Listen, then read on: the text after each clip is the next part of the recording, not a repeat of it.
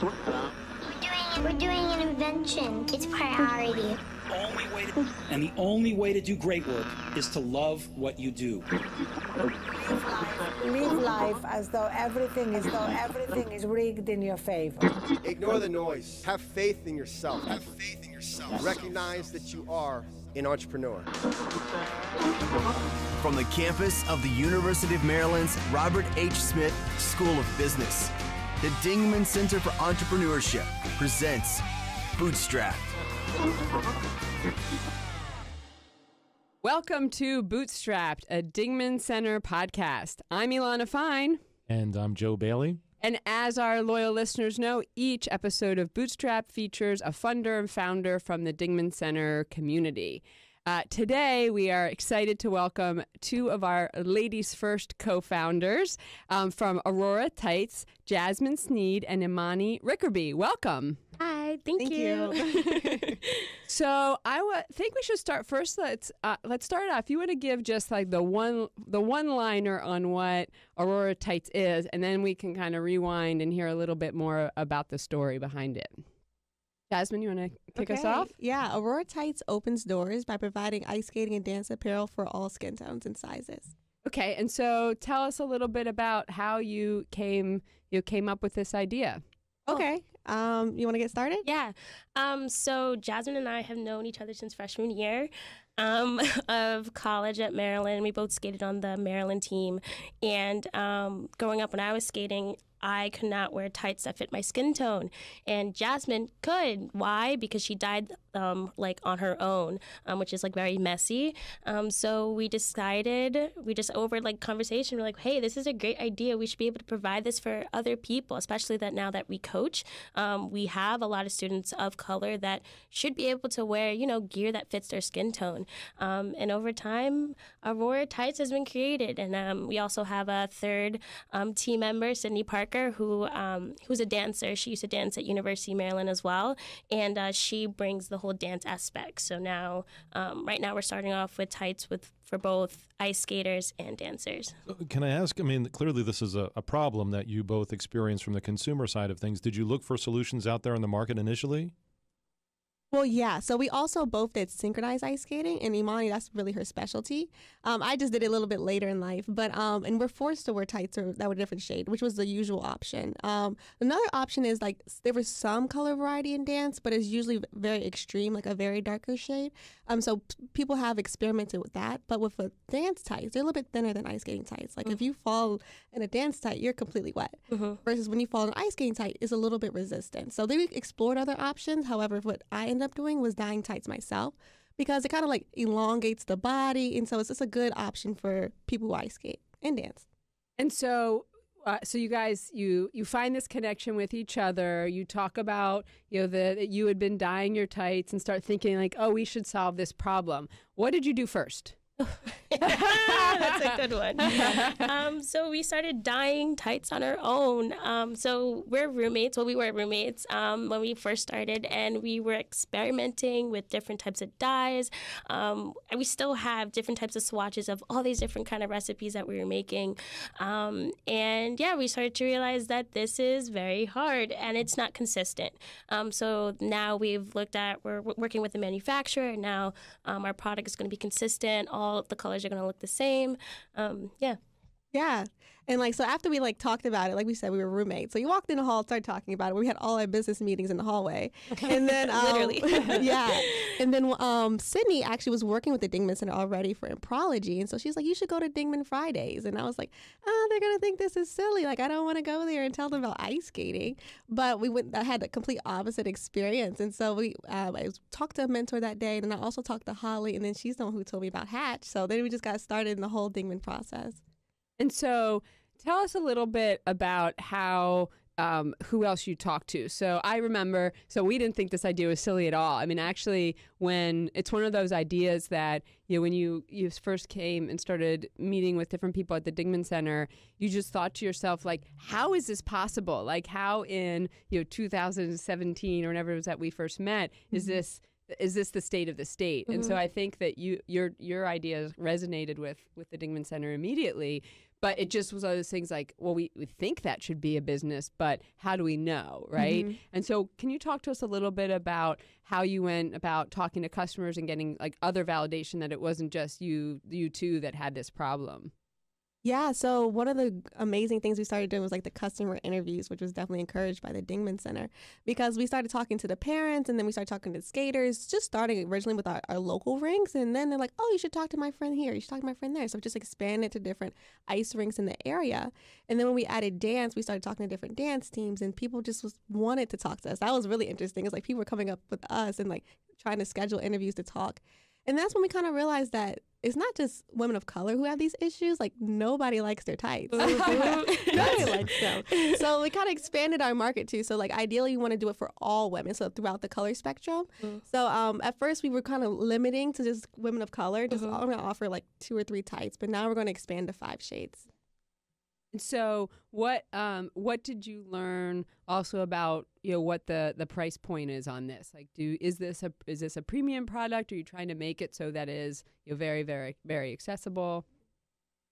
So our product right now, we're selling it so it's in line with all other tights on the market. Why we decided to do that? We want to make these tights easy, accessible, so no matter who you are, you can be comfortable in your own skin.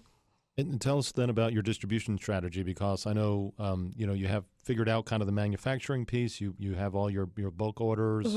Now you want to go ahead and get in the hands of your customer. What's your mechanism? Yep. So we have right now our 2 major channels. The first is vending at different ice skating competitions. So right now the synchro season, especially the season started. We plan to visit some competitions next in February and March, and then we also are going to sell online. And as you're focusing then on the metrics for success, what are the things you're focused on to say, wow, we've really made it here? I think my answer would be selling our complete order out, with no hesitation. I don't know. Well, actually, this is kind of definitely like the experimental round. That's because we have like the 5 different shades. So we're going to base off like which shades are the most popular, what footings are the most popular, because what we're going to do, since we're doing ice skating and dance, ideally, for our second order, we'll have 4 different footings, 2 for ice skating and 2 for dance. But right now, we're having 1 for ice skating, 1 for dance, the most popular one. So we're going to see what people want. And we're also going to do as well as we're going to feature the other options on our website and just see if they get any type of interest, just to see like what people might be wanting. Got it. So you're standing up actually versions of the product that doesn't yet get built, but you want to see if there's some interest there. Yes. Do these things come in different? I'm sorry, I'm clueless in your product space here. That's okay. You're doing okay, Joe. You're doing okay. We're proud of you. You said double sow cow, so that's right. Yeah, that's right. You're actually a star. That's right. Yeah. Do they come in different sizes? Yes. So that's actually that's another slight issue with the industry for ice skating and dance, because the sizes aren't relative to like usually adult women. Like adult small, I was adult medium when I was like 12 and 100 pounds. So like they're not, they don't. Well, that's great for the self-esteem.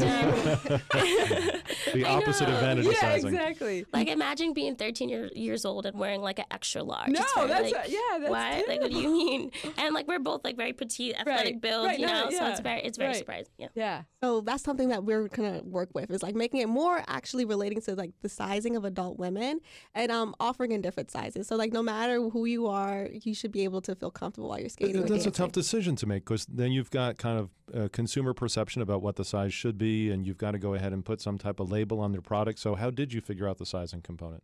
Yeah, so there's actually, so for ice skating, it's not like this, but for dance, they have it like a double size, like a small, medium, and a large, extra large.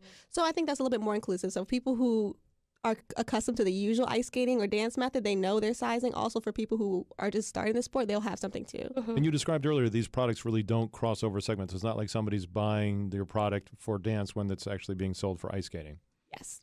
But again, I think from the business side of things, that's make things a little more complicated. Every time you have more sizes, you have different segments, different material, different shades. You said 5 shades. Yes. Those are stock keeping units. I worry that unit economics may not work out. How do you figure that out?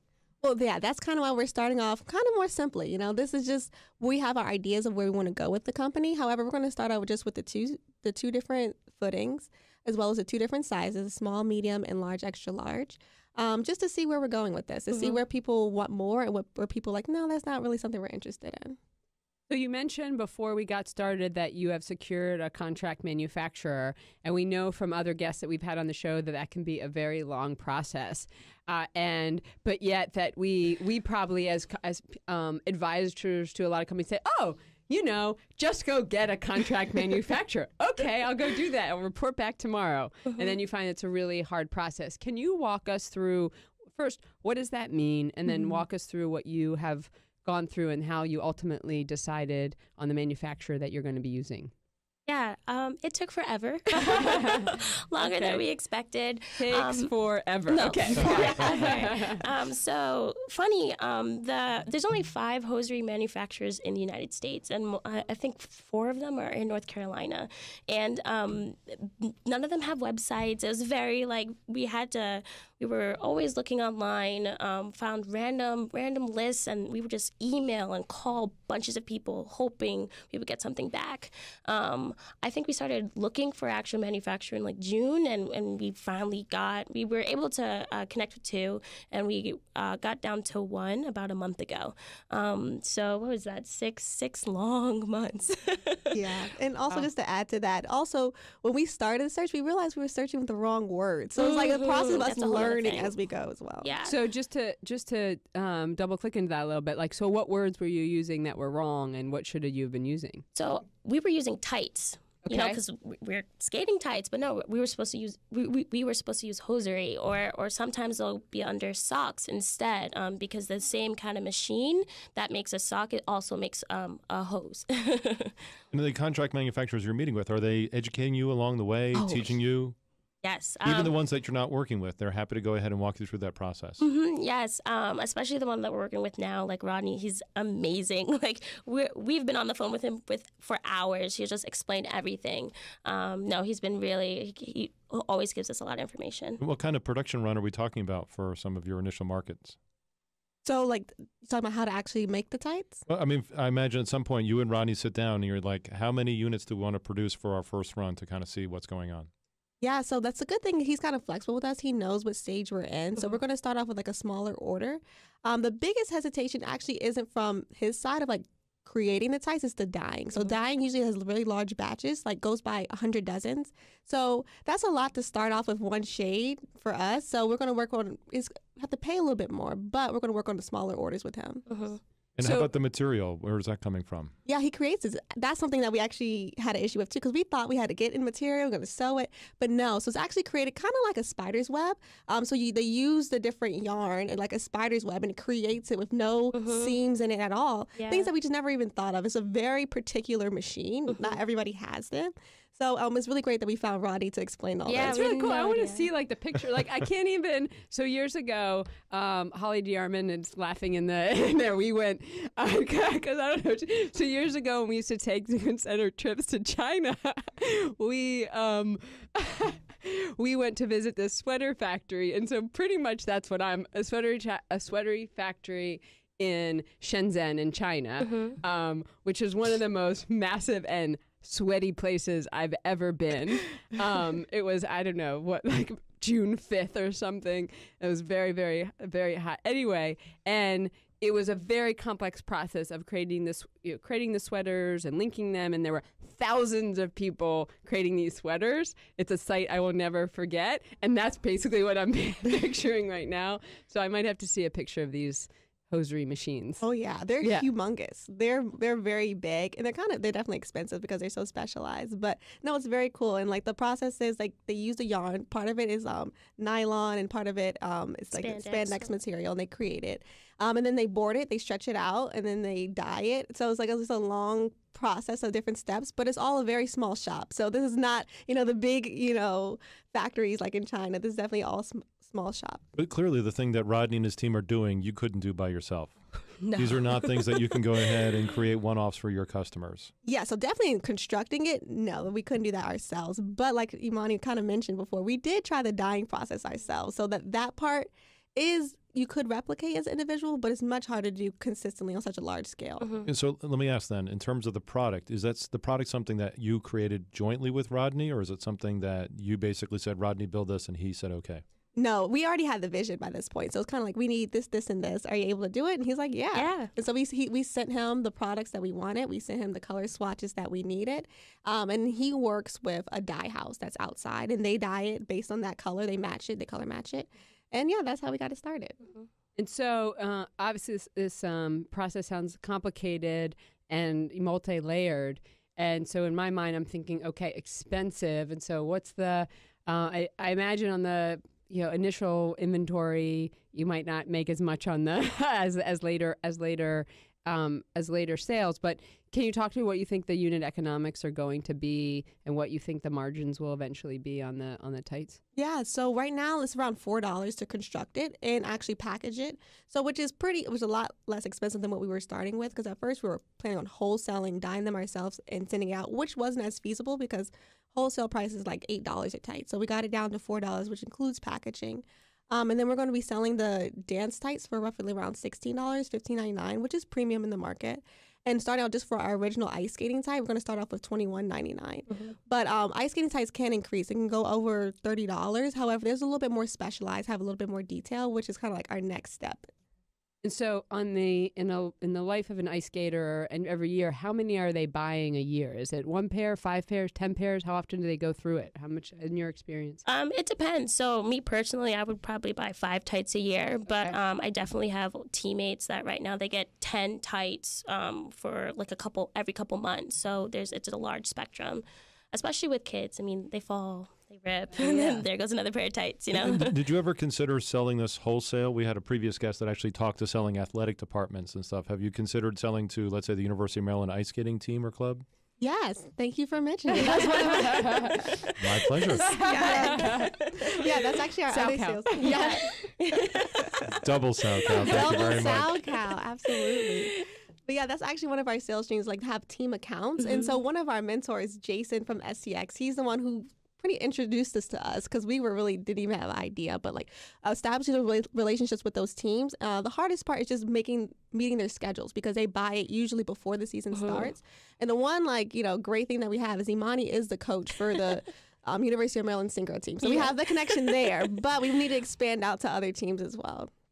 And so you just gave me a softball here. So let's transition into your team. So you introduced in the upfront, you talked about how you both were skaters, different kinds of skaters, which and that Sydney was also was a dancer. So you obviously have that background. But talk to me a little bit more about the dynamics of the team and what you each are bringing to the table.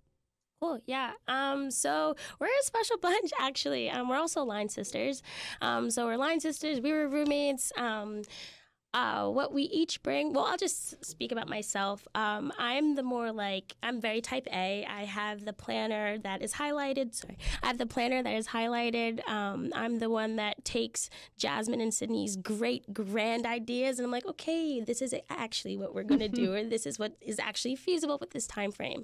I think because we're so close, like at the end of the day, we are sisters, we are best friends, that yes, there are little like tension, but it's for the better of the team, and like I don't take someone else's critique or opinion against mine. Like it's more of like, okay, we have a goal with Aurora, let's do whatever to make sure that it excels.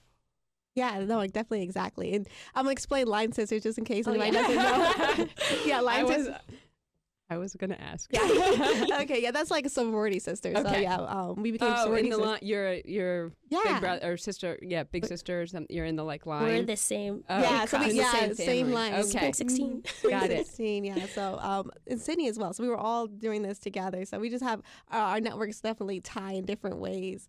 And so like Imani was explaining, like me and Sydney have plans 15 years down the road. Sometimes it's hard for us to like stay in the moment, and then that's something that Imani's good at, is like kind of doing the more practical side, while we're kind of thinking, okay, what can we do next and moving forward. Yeah, that's a really interesting way. Sorry, I've just interrupted Joe, but it's a really interesting way to describe a team, and we talk to founders all the time, and somebody else said, well, I handle the business, I'm more of the technical person, but I actually really love how you described kind of from a skill set and kind of like how you kind of tackle the world and thinking about big vision versus execution, because I think in a startup you have to have both. Like if you don't have the big vision, you won't ever really launch. You'll think, oh, it's not big enough, we'll never get there. But if you don't have the tactical execution, like what are we doing today, then you'll always just be sketching things out and never actually starting the business. So I like how you described it that way. Anyway, I was just thinking about our listeners right now who are hearing from Jasmine and Imani, and some of them at home might be thinking, I don't know which one of the two is speaking. I know, you really are. I have the higher voice. Imani. Yeah. I mean, again, we have the studio, and we're happy to have you here, and I get to go ahead and know who's speaking by looking at you. But I do think, the fact that you describe yourself as so different, bringing those different skills and talents, and you said Sydney is the third member of the team. Yes. I got to ask, what is it like to have kind of co-founders, all women? I guess because we don't have anything different to compare to. I think we all were started in college, so it's not like we've had a lot of even work experience with like more male environment. This is exactly what we created it as. So I guess we don't have enough experience, at least I don't, to compare it to a different type of environment. Well, let me ask you this then, because one of the things that we've been trying to highlight here in Bootstrapped is the idea that we want to celebrate female entrepreneurship. And I've got to imagine as you're telling your story and looking to create partners, Rodney is male, I presume? Yes. Right? So what is it like kind of being entrepreneurs out there, kind of pitching your idea to men? Oh, yeah. No, that definitely can be like an experience. Like, what are you talking about? Yeah. And so we kind of learned, working with our mentors, which is why we just did the Pitch Dingman competition, like 2 weeks ago, I believe. Yeah. Congratulations on making the finals. Thank you. Thank you very much. And one thing we just realized, we have to wear them. We have to show people what we're talking about, because with women, it's like, okay, I get you. Even if I'm not in sport, I can kind of understand. We wear stockings, we wear hoses. So it's like, but with guys, it really is easier just like, I have to show you what I'm talking about. Exactly. Yeah. So did you wear the tights for the competition? Oh, yeah, with our skates well too. Done. Nice. I'll have to go back and look at the pictures. That's great. That's good advice. And it worked. Well, you obviously made the finals, but did you feel like that connection came better? Did one of you wear different tights to show the difference? Yeah. That's exactly. Yeah, that's literally what we did. Oh, maybe I can get a job there. Nice. Very. Yeah. It is a really great point. I mean, and sometimes, particularly with when you're pitching your business, we see it with entrepreneurs all the time. Like, just show like, what is the product? We don't understand it. And I know that in class last year, I remember when you brought in the tights, I think to like at the MVP portion of the class, like, oh, okay, I get it. But I'm sure to show the difference is probably even more impactful. All right. So again, as the guy here in the studio and thinking about all the things that you need to do to get this right, you've got the operations, you've got the unit economics, you've got the product customer fit and stuff like that. What's the big vision here? What happens next? You get traction in the marketplace, things start to grow. What's the vision? Well, I guess you start have first. Jasmine answer that, since you said that you're the visionary. Yeah, that's definitely my favorite part. Yeah. That's definitely my favorite part. And I guess we kind of want to expand a lot of different ways. So we want to go to other performance sports. We see us more so just like not just for ice skating and dance, but like there's like a whole lot of niche community for like cheerleading, gymnastics, and different types of dance as well. So it's like we kind of just want to expand and more so in those different spaces, as well as like we just want to like kind of create our own like community. So we're going to start like a network through like a group me, just like starting with girls at different ice rinks, just to kind of create that network and kind of expand. And eventually one day we want to have our own competitions. We want to have our own type of like, not clubs, but able to like to set up at a competition, like our own little space there. So we kind of expand, like just growing through that way. Yeah. And then like 10 years from now, maybe, what we really hope is to be a place like a one-stop shop for everything. So if I'm a dancer, a cheerleader, ice skater, I could get my tights from Aurora, I could get my bag, my ice skating guards, anything. So that's like the really big dream that we hope to get. We love it. And it reminds me, I mean, this kind of the theme of inclusiveness in sports. I think I've probably I had mentioned this entrepreneur to Jasmine maybe a couple years ago, but I think her first name was Yasmin, but she was trying to create essentially a sports apparel for Muslim girls, and the issue was that they would have to buy, because they needed to cover more of their body than most sports apparel would, buy these huge extra large sizes, which obviously then they couldn't perform in. So I don't know if she ended up going forward with that business, but I think I get your vision of like there's of a more inclusiveness in sports, that the apparel is clearly for a very narrow group of athletes, and there's a ton of opportunity. I want to point out one thing I wanted to point out on this, because I just love, you guys know that I love your story, but one of the great things, just to dovetail on what Joe said about, focusing more on women in entrepreneurship, one of the places that I've used the example of your story is that when you bring in more people into entrepreneurship, whether it's, women or any other underrepresented entrepreneur, you have a velocity of new ideas. Like, this isn't something that that quite honestly, like, Joe probably wouldn't have thought of this idea, and I wouldn't have thought of this idea. So I just thought it's just a perfect example of like why we need to continue to encourage, and the inclusive. You're focusing on inclusion, but why in the world of entrepreneurship we have to, because there's a whole other set of ideas that we are unlocking in that way. No, I mean, I think, I agree completely with that, and the idea that, as entrepreneurs, I think you saw something that other people wouldn't see, and it doesn't matter how much, let's say, empathy or customer interviews I would do, there's a kind of a cultural component there, there's a connection that you have to your customers that's fantastic and should be celebrated. Will that same kind of culture and connection allow you to kind of reach that vision? Do you see that kind of customer discovery process playing out as you see that big goal? So as far as like our customers, like creating a like long-term relationship with our customers, yeah, one of the great things, like my mentor and I talked about this almost immediately, was the fact that like we have a innate, like a natural community, that no matter where you go, we're going to have this community. It's just expanding upon that. And that's kind of why like our big goal is to bring people together. Because there's women of color in ice skating rinks, but a lot of times, like for Imani, she might have been the only Black girl on her team. I was. Yeah. But for me, like I grew up in a very diverse ice skating rink and a very diverse, like, just performance community. So it wasn't the same case, but just bringing people together so they don't feel so alone. Like, those competitions are huge. So if you're the only Black girl on your team, like, you're going to feel like you don't not a lot of people to talk to. But, like, if you have that network there, like, you already know those people, like, they can, like, approach each other at competitions and things like that. And I think that probably goes into, I know you guys have also a bigger, a vision of like, okay, what are we doing then to get more so that, the Imani from 15 years from now isn't the only Black girl at the competition. Exactly. That there's lots, because they feel like it's a sport that is being inclusive.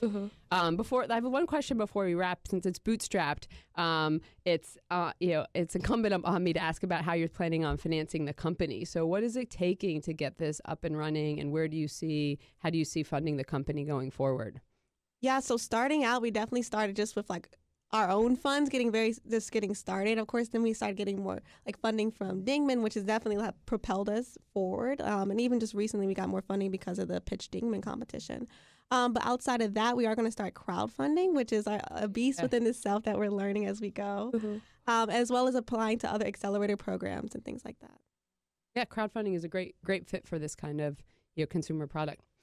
Well, Jasmine, Imani, thank you so much for being in studio with us today, and really good luck with this company. Yes, thank you very much. Yes, and congratulations on your success so far, and we wish you all the best. Thank you. Thank you. Thank you.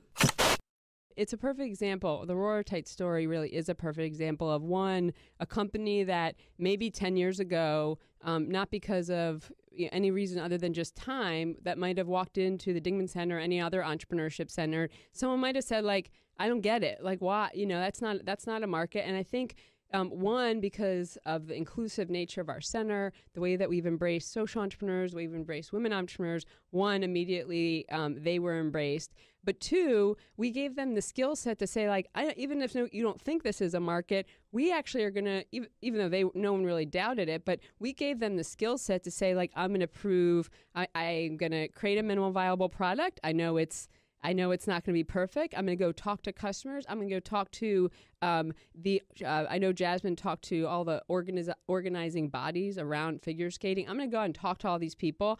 I'm going to have the confidence to go talk to a contract manufacturer and understand that I need to know, these 10 things. So it is really rewarding to hear them talk about it, but also because not just as, this is a great story and it's a great business idea, but that it's very clear that they were given the right set of tools to be able to move it forward.